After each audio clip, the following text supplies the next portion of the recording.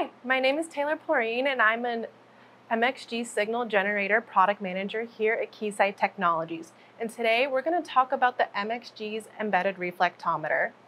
First, what is the embedded reflectometer?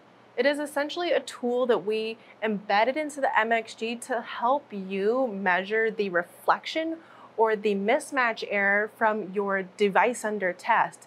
And it characterizes the match of the DUT so it can remove those error terms and give you a more accurate measurement.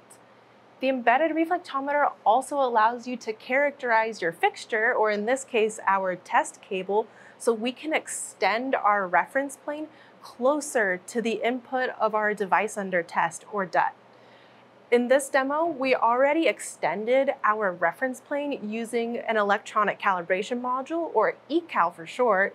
And right now I'm having my reference plane at the input of my low noise amplifier. When would you want to use the embedded reflectometer?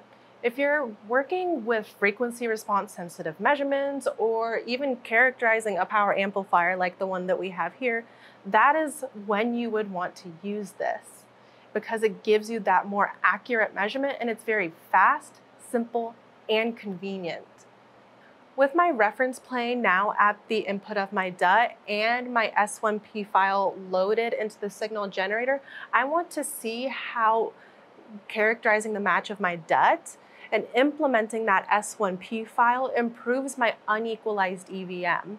And by using this with unequalized EVM, it means that the equalization method that I'm employing does not need to be as stringent as it would later on. So let's look at what our EVM is right now. It's about minus 29 dB. And what happens when I turn the embedded reflectometer on? How much improvement am I going to get? You can see that I'm getting about 7 dB of improvement on my EVM measurement, which is really good, especially with unequalized EVM.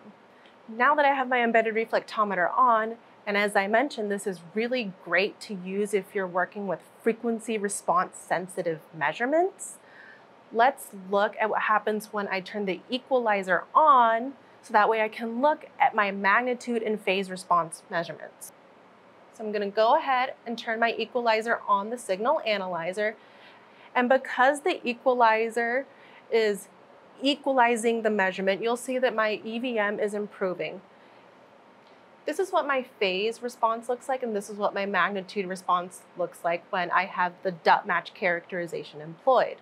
When I turn it off, we can see that I'm not compensating for the mismatch errors, meaning that I'm reintroducing the reflected and re-reflected waves or signals into my measurement, and it creates this large ripple effect and a less flat frequency response. So what we saw here today with the embedded reflectometer was that we characterize our fixture and move the reference plane closer to the input of my DUT so I could understand more about my DUT's performance and not the performance of my signal generator.